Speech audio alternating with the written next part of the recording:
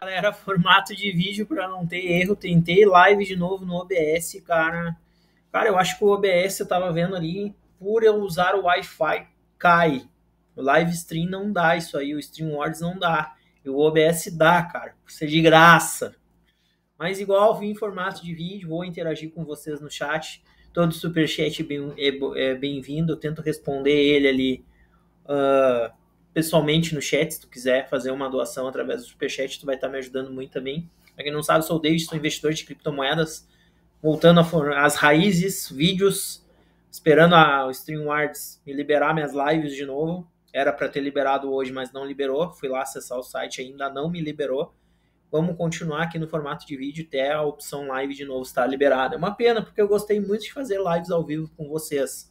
Mas vamos estudar, isso que importa.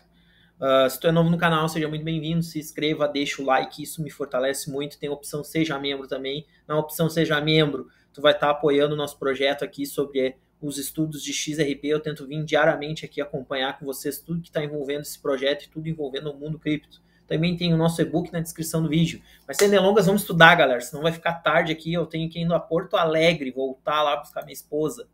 Vamos estudar, vai ter vídeo, teoria de recompra de novo para o pessoal que está duvidando. Mas vamos às notícias primeiro. SEC dos Estados Unidos aceita o token LBC.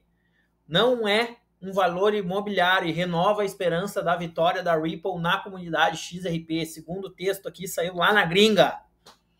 A Comissão de Valores Imobiliários dos Estados Unidos removeu seu processo contra a Lbry Inc. Aceitou que o token em si não é um valor imobiliário. O advogado John Ditton citou um documento do advogado contratual Lewis Cohen persuadiu o juiz de que as transições do mercado secundário da LBC não eram título. Especialistas da comunidade XRP acreditam que as observações da SEC podem ajudar a garantir uma vitória da Ripple no processo movido contra o regulador financeiro. Eu não acredito em vitória, eu acredito em acordo, mas se vir vitória é melhor, né? Eu vou ler uma breve, cara, eu não vou ler toda a matéria porque é muita coisa que eu achei. O regulador financeiro dos Estados Unidos resolveu seu caso contra a Lbry Inc., tornando esperançosos os detentores de XRP na comunidade Ripple, como o caso movido pela SEC, tá? Contra a Lbry Inc. foi semelhante ao processo da gigante de pagamento Ripple. O XRP Army monitorou os resultados de perto, perdão. Deixa eu ver se tem alguma coisa. Vamos ver aqui, ó. Isso aqui foi o resultado da SEC contra a Lbry. Conseguiram, a Lbry se escapou, galera. A comunidade XRP espera a vitória da Ripple contra a SEC após o julgamento. Recentemente, a decisão foi um alívio para os detentores de XRP da comunidade. A plataforma de remessa de pagamentos transfronteiriços está atualmente enfrentando um processo contra a SEC sobre a venda de tokens XRP. Segundo Jeremy Hogan, a decisão indica que a venda de token LBC no mercado secundário não se qualifica como valores imobiliários. Esse argumento pode funcionar a favor do processo contra a SEC. De longa duração, especialistas acreditam que isso implica o XRP também, tá? Isso foi uma boa notícia para quem tá querendo saber notícias do processo. A Lbry venceu. Eu não acredito em cenário de vitória, sim em cenário de acordo, porque a parada é muito grande. Outra notícia interessante, tá, galera? O CTO da Ripple diz que um grupo de pessoas que criou o Bitcoin pode vender bilhões de dólares. O CTO é o David Schwartz. Fala em uma discussão sobre Satoshi Nakamoto. Em uma polêmica discussão pelo Twitter, Dave Schwartz disse que sua opinião, Satoshi Nakamoto é o criador, não era uma única pessoa, sim, mas um grupo. Quem será? Para mim é Dave Schwartz e quem sabe o Gerrit também fez parte disso, dessa criação. Gerrit de McLabs, caras têm potencial para isso. A fala de David ocorreu após um usuário do Twitter declarar que Satoshi não poderia abrir mão do alter ego a qualquer momento, resolvendo vender seus bitcoins. Como ninguém consegue comprovar que o criador do Bitcoin se foi para sempre, o usuário declarou a pergunta e segue sem respostas. Além disso, declarou que Satoshi Nakamoto fosse um grupo, as chances dele vender as moedas poderiam ainda ser maiores. Aí o Dave Schwartz se posicionou. Ele diz assim, especuladores tentam há anos prever uma volta de Satoshi Nakamoto no mercado no momento do qual o Bitcoin poderia despencar brutalmente. Isso porque os endereços de Bitcoin associado ao criador têm cerca de 1 bilhão de BTCs guardados e o seu retorno poderia significar uma venda em massa das moedas. O que o David Schwartz falou? Deixa eu ver aqui. Isso faz sentido. Também pode ter sido um grupo de pessoas e algumas delas morrendo, deixando o restante sem as chaves de acesso. Pode ser, cara. Que uma pessoa só para mim foi o Dave Schwartz que fez a parada, tá? Uma notícia interessante envolvendo sempre o Dave Schwartz. Agora, gurizada, se liga nessa notícia aqui, ó. Eu vou fazer um cafezinho rápido que depois vem um vídeo longo. Te prepara aí na cadeira pra gente estudar. Ué, fechou aqui o troço? Ah, não, tá aqui. A gente sabe que lá no Emirados Árabes tem já a questão da blockchain de comprar imóveis através do XRP Ledger. Olha o que já está saindo no Brasil. Resolução aprovada pelo Conselho Federal de Corretores de Imóvel, a COFES, agora permite que registros de contratos imobiliários por meio da blockchain no Brasil.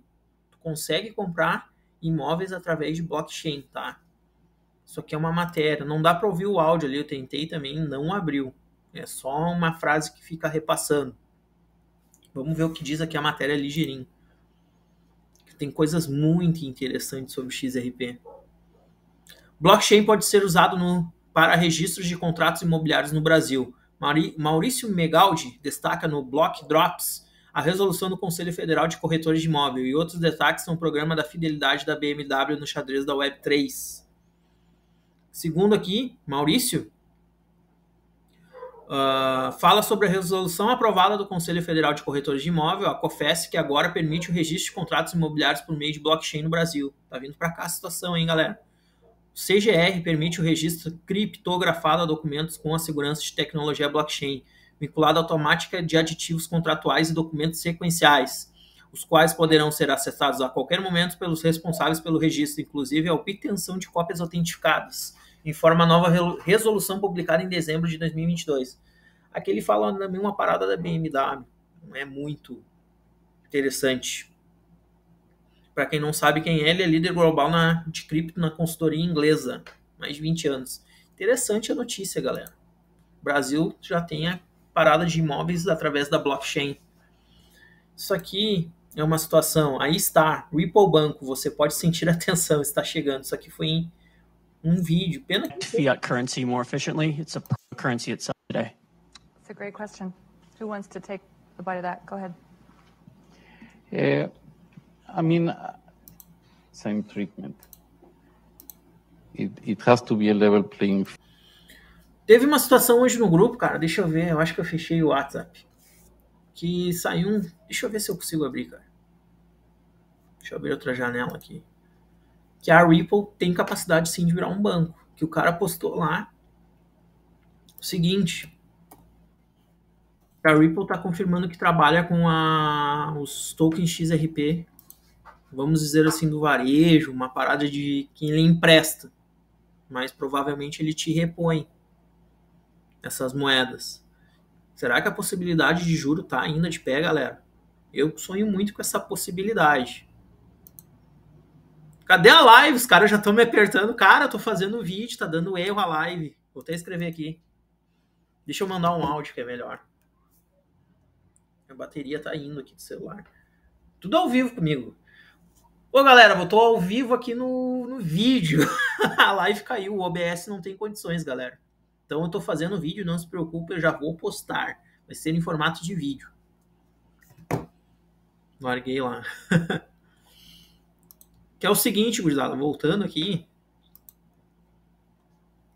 Postaram isso hoje de manhã. Eu sonho muito com esse cenário aqui, tá? Que trabalhar com juros na XRP. Deixa eu ver se eu acho aqui. Ó, foi isso aqui, tá? Se eu não me engano. A empresa de pagamentos Ripple admite usar fundos de clientes para fazer pagamentos globais mais rápidos, seguros e eficientes no desenvolvimento da história. Aí ela tá admitindo. Será que a Ripple vai virar um banco mundial, galera? Eu queria muito que isso acontecesse. Daí eu até botei. Se for que nem bancos e depois dar juros, seria ótimo. Eu acredito muito. Se isso fosse, nós estaríamos grandão na parada. Tá? Achei muito interessante. Vamos para outra matéria, gurizada, que tem mais uma condição ainda para a gente estudar. São 2 vídeos, tá? Na gringa. Real digital vem aí. Qual a diferença das moedas digitais para outros países? Achei interessante também, trouxe para vocês. Atualmente, mais de 90 países têm projetos CBDCs em diferentes estágios com desenhos distintos. O brasileiro que se acostumou com o Pix poderá ver em breve de frente com mais uma mudança no dinheiro. Real digital, a nova versão da moeda que está em desenvolvimento, deve ser piloto ainda na rua do primeiro semestre de 2023, nesse ano, tá? A novidade se enquadra que vem sendo chamado de moedas digitais CBDC, sigla em inglês. Ao contrário do Pix, quem criou o canal de pagamentos mais ágil sem mexer no mecanismo base da moeda, o Real Digital tem a pretensão de implementar mudanças mais fundamentais dessa vez que trazer funções e não visitas no mercado financeiro. O Pix é a evolução do TED e do DOC, com certeza, a melhor coisa que aconteceu. O Real Digital não tem exatamente paralelo, que é algo que faça acontecer no dia a dia das pessoas. Daí vem a questão aquela do Real Digital e a tokenização. A gente vai ficar no aguardo. Cara, parece que me acham quando eu tô gravando. Desculpe, botei no não perturbe. Ao contrário do Pix, que criou o canal de pagamentos mais ágil sem mexer no mecanismo de base da moeda, o Real Digital tem a pretensão de implementar mudanças mais fundamentais, para dessa vez trazer funções ainda mais vistas no mercado financeiro. Se o Pix é uma evolução do TED e do DOC, o Real Digital não tem exatamente paralelo com algo que faça o dia a dia das pessoas. O Brasil está longe de testar um CBDC, de acordo com a plataforma CBDC Tracker, apoiada por organizações de Boston, Consulting Group, em EY, para mapear a iniciativa de moeda digital. Atualmente, mais de 90 países têm projetos de CBDCs digitais. Na falta de padronização vindo da Basileia, onde fica o Banco Central dos Bancos Centrais, esse projeto ganha forma independente, deixando cada um diferente do outro. Cada país está fazendo seus testes, tá? O mais confirmado é o One Digital, mas eu acredito que o Real Digital também está bem adiantado. E agora nós vamos para que realmente interessa. Agora um momentinho assim, se tu quiser conversar comigo, eu vou atualizar ali o chat, eu vou tentar responder. Por vídeo é complicado, mas eu vou tentar acompanhar o vídeo com vocês na íntegra. E eu interajo com vocês via chat. Cara, eu não vejo a hora de poder fazer as lives novamente. A live é muito bacana que você interage ao vivo com o inscrito, né? Felizmente, pelo OBS não tá rolando aqui em casa, galera. Eu não tenho um estúdio pro, vocês estão vendo. Eu gravo em casa, numa cozinha, na minha cozinha aqui, e vim interagir. Na live, no StreamYard estava bem de boa de fazer. Vim pro OBS pela questão de ser free, não tá rolando, cai toda hora a live. Eu vi que é uma possibilidade do Wi-Fi. Não tem como eu configurar o Wi-Fi, daí eu teria que configurar o OBS. Cara, eu não vou mexer ali, quando eu ver eu faço mais merda ainda. Então, felizmente, quando o StreamYards me liberar de novo, a gente faz, porque o StreamYards não dava nada de problema, cara. Eu iniciava a live, show de bola, estudava com vocês ao vivo, vocês vinham, não caía nada. Agora o OBS cai. Quem sabe aí vocês me ajudando aí, sendo membro, fazendo doação de superchat, comprando meu e-book aí com a galera, eu consiga migrar e comprar o plano pra gente fazer live todos os dias. Mas igual, estamos ainda no formato de vídeo, não dá para reclamar. Comecei o canal assim, né? Se liga nesse vídeo do Zach Erfel. Segundo ele, aconteceu um reset durante a noite. Vamos ver aí o que rolou? Vamos prestar atenção no que ele vai dizer. Português. Maximizei a tela. Deixa eu ajeitar a velocidade, né, galera?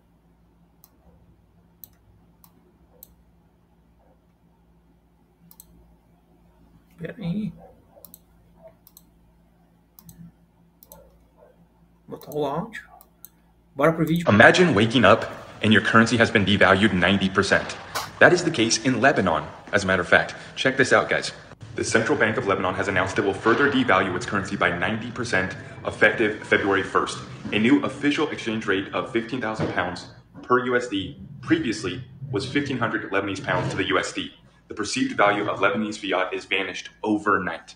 So while many people thought that the overnight memes in the XRP community were just riddles, not the case. It's actually how it is playing out in real time. As you can see, in Lebanon, central bank, what's the problem? With a sovereign debt crisis, what do? We devalue the currency by 90%. That is the solution. And this is just one of many countries. Segundo ele, a moeda do Líbano desvalorizou 90% durante a noite. And I know what you're thinking. Right? This can't happen in the United States. This can't happen in my country. This is only in these far-off countries. They have much more serious problems than us. You're wrong. I covered last night in my live stream that the Sovereign Wealth Fund of Norway lost $164 billion, okay, a record loss. And this is added to all the other record losses that are being reported by central banks. And then what do we see on the balance sheet?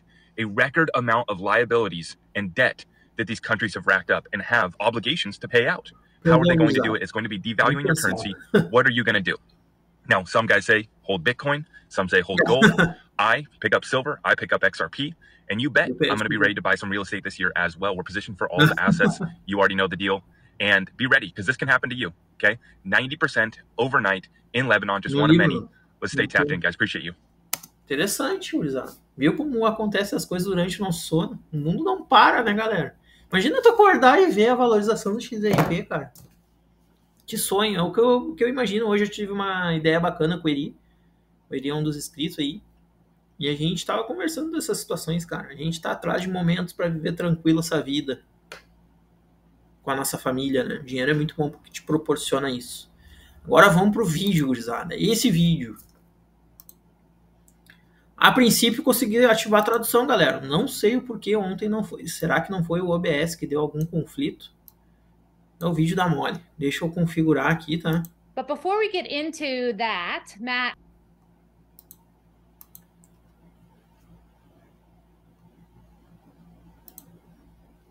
Tá, português.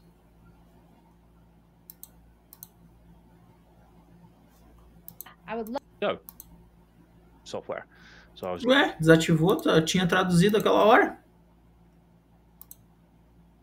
Deixa eu ver se agora eu consigo traduzir.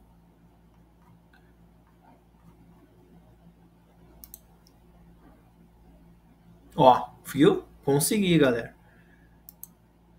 Vamos ver o que eles vão falar. Seria as teorias. O Molly vem com essas hipóteses que acha impossível a teoria de recompra. Vamos ver o que eles vão falar. Actually, I thought nothing much of it. I thought, well, that's interesting, but it's never going to catch on, which was probably first big mistake. But I even think I mined a little bit at the start, you know, back in the early days, and I've searched back to try and find. I can't find any old wallets or anything. But one of the guys who worked for me in a web development firm, he, as we ran a data center, he started mining Bitcoin in it. And as a thank you at the end, when we, you know, kind of finally, when we wound the company down about 16 years or so later, he'd sold a bunch of his Bitcoin for XRP. This was early 2017, I think it was. Okay. And he gave me some of this XRP, and he said, you know, this is just a present for letting me mine Bitcoin in the office. Thanks very much. It's not worth much. One day it might be enough to put a down payment on a car. Here you go. All right. And by this point, I was working for a startup based in Los Angeles that was a health, nutrition, fitness tracking app that was being developed by a woman based in opposite UCLA. And I was in charge of the mobile development team, kind of building that. We're building that over about 3 years. It was privately funded by her, and then lo and behold, in the last year, because it's open. Liaisoning. What does that mean? Developer relations. So developer relations is kind of a link between the developer community and the company, right? So the idea being is that you help developers build stuff by educating them, learning how the technology works, helping them understand the technology. You get involved with things like hackathons, coding competitions, things like funding rounds, grant funding, that sort of thing, and helping inform the company as well what's going on in the ecosystem. Right, so you're kind of the pulse of what's going on in the ecosystem and the developers, and helping the company find out. Now, it's kind of very strange doing this for the XRP ledger because it's open and decentralized.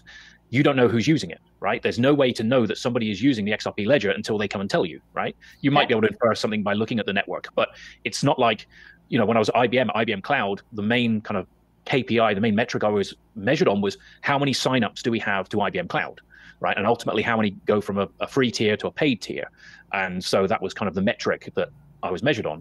Whereas with something like an open blockchain, there's no, you know, API key. You have to, anybody can build on it. So it's very difficult to find out who is actually building on it. So it's all about kind of very much soft skills, building relationships. I went along to, you know, a number of events and, you know, was talking to developers. I ran a live Twitch stream once a week for about a year, getting developers on to come and showcase what they were building, walking through code, examples, that kind of thing. Are developers pretty open that like they collaborate with each other and ask each other questions so that you didn't have to sort of try to figure out who's building?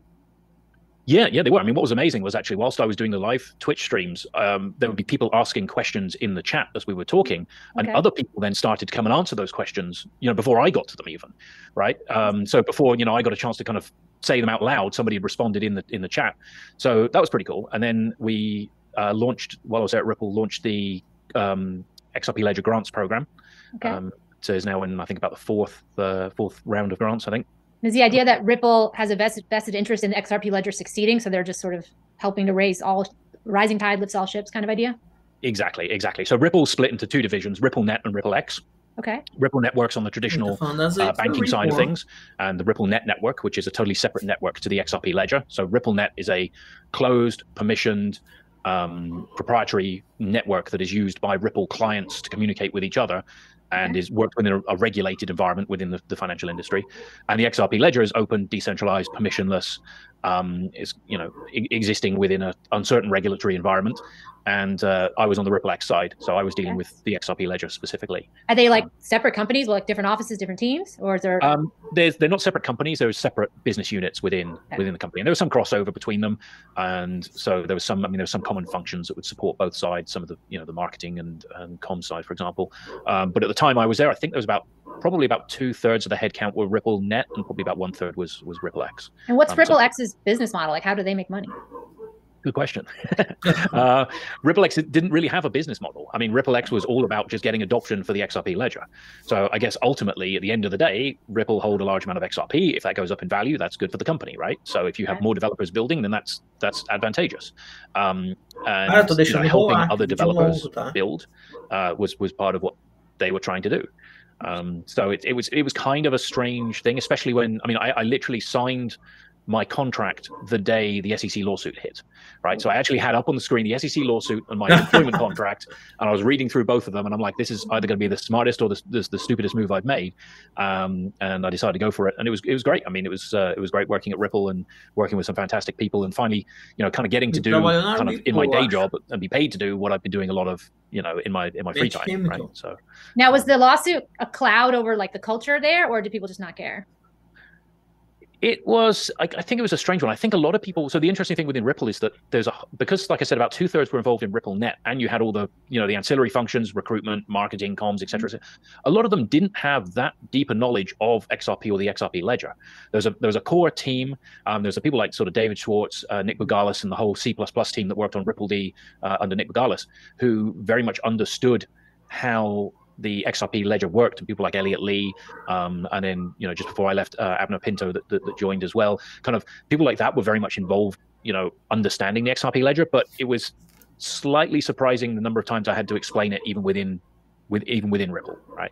So and it's difficult, right? Because the XRP ledger is decentralized, because you have no ultimate control. So, a good example is XLS20, the NFT amendment that happened. Okay. For people that don't know, changes to the protocol and new features come out as amendments on the network, and they have to be voted on by the validators, and they have to have 80% support for 2 weeks in order to be ratified.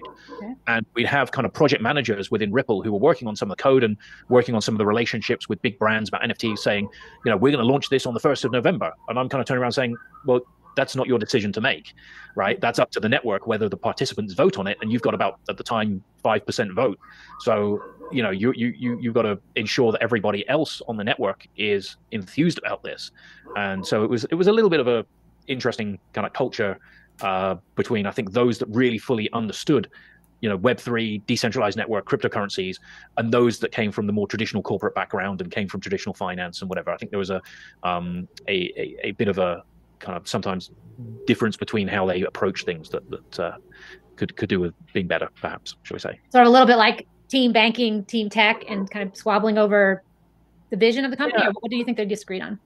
It's not so much that they disagreed. It's just they were both involved in what they were doing, right? So even in team banking within RippleNet, you had a whole technical division, right? RippleNet is a software product that is built by Ripple and licensed to financial institutions to use, but they're very much like any other corporate, like enterprise software business. They could be selling databases or CRM software or whatever, ERP software, and it would be pretty much the same kind of structure. You got an engineering team, you got a sales team, you got management, you got et cetera, kind of all working around that. And then RippleX was this wild bunch within there that were working in this strange crypto stuff, right? So it was a kind of a slightly strange feeling there, I think, at times in this kind of duality within the company. Did they ever bring developers like you over to the RippleNet side to sell into the banking world, or was it kind of kept separate? Not so much to sell into the banking world. I mean, where it started to kind of cross over were things like ODL, so Ripple's on-demand liquidity product, right? That allowed RippleNet to access liquidity from the XRP ledger. So that was kind of where the two sides kind of met, and also some of the products that they were working on, like Liquidity Hub, for example, in which was a system to allow any regular company to buy very early on, right, in a previous company, because the SEC alleged that this whole, what would now we would call DeFi, right? This was before cryptocurrencies even existed, but this was peer-to-peer lending between people that they were not that happy with, right? Because the SEC were like, well, how do we regulate this? What's it regulated as, et cetera, et cetera. And so Chris Larsen went toe-to-toe with the SEC. And I believe they settled. I can't remember the exact specifics, but I believe they came to some settlement. But, you know, so from the early days, you know, Ripple were kind of taking on the market. But then with the FinCEN situation, so FinCEN in 2015, I think it was, FinCEN kind of, you know, slapped Ripple on the wrist and said, you are selling an unlicensed, you are acting as an unlicensed money service bureau. You are handling a, I can't remember the exact words, but basically virtual currency. And so they deemed it a virtual currency and slapped Ripple on the wrist for not having a money service bureau license. So, I mean, this is where the absurdity of the regulation in the US comes down, you know, because they're like, okay, we've got one regulator saying, you know, slapping you on the wrist for you know, selling something as a currency, and then you've got another one slapping you on the wrist for claiming, you know, for alleging that you're selling a unlicensed security. And it's kind of like, actually, technically, both of those things can be true, but it just makes no sense, you know, that, you know, that's the situation, right? So it is a bit weird. But that FinCEN agreement, as a part of that, Ripple had to agree to shut down their web wallet. They had a system called Ripple Trade that was a web-based wallet. They had to shut that down. They had to try and KYC a bunch of customers, existing customers, which was very difficult to do, because you've got all of these customers, you don't know who they are, and then you're trying to KYC them after the fact is very difficult. And then they had to stop selling XRP to retail. So this kind of started, I think, the whole pivot with Ripple towards aiming directly towards, you know, the financial institutions themselves rather than aiming towards the individuals, right? So they were kind of moving up the food chain, I suppose, and, you know, making the likes of, you know, the remittance companies that we now see as their customers, you know, having them as their customers rather than competing with them. Interesting. Cool. Thank you for that background. You filled in a bunch of gaps for me. All right, let's hop over to tokenization, because I know that's what people are interested, for us to kind of get into this idea. And if you aren't familiar with what I'm talking about, one of the models that the committee that I'm working on has put out is a collateralization model to value XRP in a simulated scenario, kind of pretending had the lawsuit never happened and XRP adoption had continued as it was intended. What would the value have been in 2030? And then we kind of net present value back to today. So there was brought up a lot of questions about it. So let's just dive into, how do you explain the idea of tokenization to people so we can kind of get on the same page? Right. So the XRP ledger was the first blockchain that allowed tokenization, right? Back from when it first went live in 2012, 2013, it was the first blockchain that had tokenization. Now, bear in mind that the only other blockchain at the time was Bitcoin. Litecoin came out about the same time, and that was a fork of Bitcoin. So basically did exactly what Bitcoin did, just slightly different. Then the value of it says I promise to pay the debt. You're like XRP ledger. Does it have to have? Because Elon Musk tweeted something, and there we go, right? We have that in the physical world. Like, you know, I use the analogy of you could have two pairs of jeans. One is like some Walmart jeans, and another one is some luxury designer jeans. Intrinsic value based on the ingredients, materials cost is the same, but it's now $6, same product, but the circumstances are different. Can't that happen with digital assets too? That I just don't know where the cheap price is, so I buy it wherever I see it?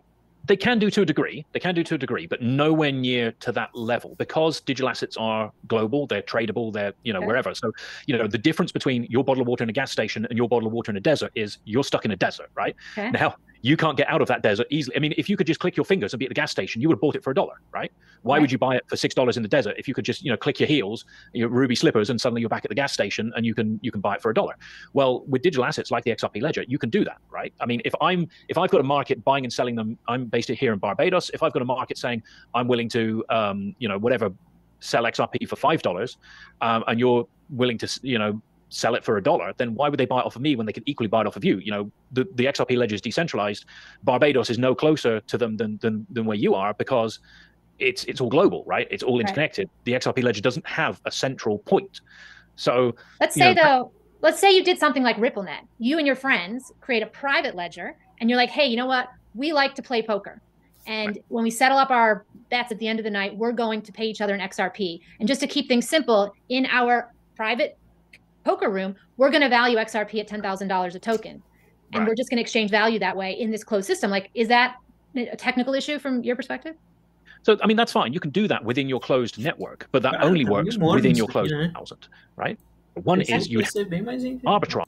Is where it's worth 10. This is where I think the question has come up around, could the value be different if you had a bunch of these private networks? Okay, so potentially, but there's two problems with that kind of scenario. One is you would have to ensure that there is no connection to the outside world, right? With that, because the instant that somebody can go and sell that 10,000 XRP on the open market and get 10,000 for it, they're going to do it, right?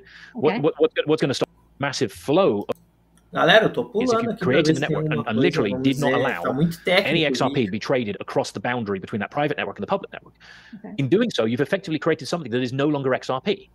Right? It's kind of like if we're both selling whatever, if we're both selling apples and one of us decides that actually we're going to call these oranges, if we all agree that they're oranges, then they're oranges, right? I mean, you know, as long as none of us kind of look over the fence and go, wait a minute, that's not an orange, that's an apple, then we can believe whatever we want, as long as you keep that in a private, you know, totally, you know, isolated network. Now, a Vostro account. Well, the thing being is because both a buy and a sell is happening, it effectively equals out in the market on a global sense, right? There might be some regional differences if the flows are, say all of the flow is going from Barbados to the US, say, then that would mean there'd be a lot of buy pressure for XRP in Barbados and a lot of sell pressure for XRP in the US. So that means the price of XRP in Barbados locally would go up, the price of XRP in the US would go down. Now, arbitrageurs, again, would see that. And so they would say, well, hey, I can buy XRP cheap in the US and I can sell it in Barbados and make a profit because it's 10% higher there. So they would buy it in the US and sell it in Barbados, and that causes the price to then come back again because the buy pressure in the US causes the price to go up and the sell pressure in Barbados causes the price to go down. So they even out again, right? So arbitrageurs working in this background cause these the prices to effectively equalize because they're kind of a balancing pressure to things that are happening like ODL going on there. But the actual value of XRP is not really that important for that transaction, right? Because say I'm sending you, you know, $100 worth, and if XRP is $1, then I need 100 XRP to make that transaction, right? So my 200 Barbados dollars buys 100 XRP, sends it to the US, and is sold for 100 US volume on the network. And for a start, you have fees from you in the future at a specific price. You've got to make sure that you have that. So if when the time comes, you can't be like, oops, I spent it on something else. And so the futures market, would that require then to pull XRP out of the available supply for those transactions? But potentially, yes, potentially it would do. And again, that comes down to the regulatory kind of things that surround that. I mean, because what you've described is you must hold it. Well, that's a regulation, right? If you say you must hold the XRP to back that, that's a regulatory thing. That's a legal requirement or regulatory requirement. Claro, acho and again, there's a question of, well, aqui, which regulation. Ele não é muito convicto na teoria de recompra. A Molly entrevistou ele porque a Molly acredita na teoria de recompra. Regime are we in? Is that a US offered product and subject to US regulation, or is this a Singaporean product and under Singaporean regulation some particular time? But that's only if you're doing like an ODL type transaction. You don't have to do that, right? To XRP, and then everybody makes their value of US dollars to XRP valuation you put out. We tokenize everything, and then we divide it by the number of XRP in circulation, and that's just incorrect because the value of XRP is independent of the tokenized assets, right? It will hopefully go up in value. Assets that are represented on there, and that was just kind of the moon. It's like, no, I can't, right? I can jump half a meter in the air. That's it. I'm not going to get to the moon. So, you know, I think that's. People read those valuations and go, oh, well, it could be $150,000 or whatever, $135,000 per XRP. And I think that's where, you know, my personal kind of criticism of that comes in, because it's just not feasible, right? It's just not to give you a counter is, one, it's intended to be an extreme scenario, like a worst or best case scenario in the event there was ever a class action lawsuit. So they're like, we have to look at, you know, if you, I think it's right? Your house, because they're going to put a highway through or whatever. I'm saying, if I cut my hand off now, what would my earnings be if I were to become a surgeon, if I were to publish that paper that makes me famous, that then gets me, and then I get this Hollywood contract to do plastic surgery to all these A-lifts, whatever it might, or cure cancer or whatever, right?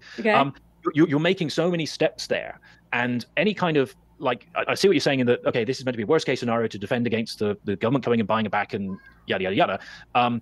You know, any kind of like eminent domain type argument, which is what will come about from like, you know, the government wants to buy your house because they're going to put a highway through it, right? And they come to you, they say, we want to buy your house, we're going to offer you 100,000, and you turn around and say, well, no, actually, it should be worth more, right?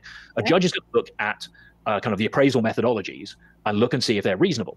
Now, if you're coming in and saying, well, I'm basing this based upon the fact that all of the value in the world is going to be transacted and it's all going to be transacted instantaneously, the judge is going to laugh at you, right? They're just going to say that is just completely, you know, irresponsible, it's inappropriate, it's not going to happen. And then they're going to look down at the methodology and they're going to say, well, you've assumed the price of XRP is the same price as the tokenized assets. You've not taken into account that you can only trade half of it at one go. So, you know, your methodology is inaccurate. So at the end of the day, you know, it's going to be thrown out, right? So, you know, I understand what you're saying about trying to come up with some sort of appraisal method. My personal view, I've made this quite clear, is I don't think it's ever going to happen that the US government's going to buy back XRP. Ele disse que, eu me lembrei, ele não acredita na compra do XRP. Só é um cara que ele trabalhou lá e saiu, não sei por que ele saiu. Mas, cara, eu não duvido nada desse mercado. E ele era um cara ligado, ele deve ter, sim, alguma informação, mas ele fica neutro. It does happen. I think the valuation, you are, one, conflating tokenized assets with the native asset, in which there's a very big, you know, difference, and two, you are looking at future speculative value that hasn't yet happened, right? If you look at the valuation model, you're probably familiar with the model that Robert Mitchnick and Susan Athey, yeah, so that was 2018, I think it was, end of 2018, middle 2018. So they did a valuation. Susan Athey was on the board of directors of Ripple. She's university lecturer, I think, I can't remember exactly, and something like that in their you know, knowledge of 18. Cara, tá bem morno esse vídeo aqui. Pensei que ia ser mais empolgante. Bem ser sincero. Vamos aguardar pra ver. Ele não é muito fã. Me lembrei dele. Isso aí, galera. Foi um vídeo rápido, 36 minutos comparado com a live. Espero que tu tenha curtido as informações. A gente viu ali o vídeo da Molly. Achei meio... bem aguinha sem açúcar.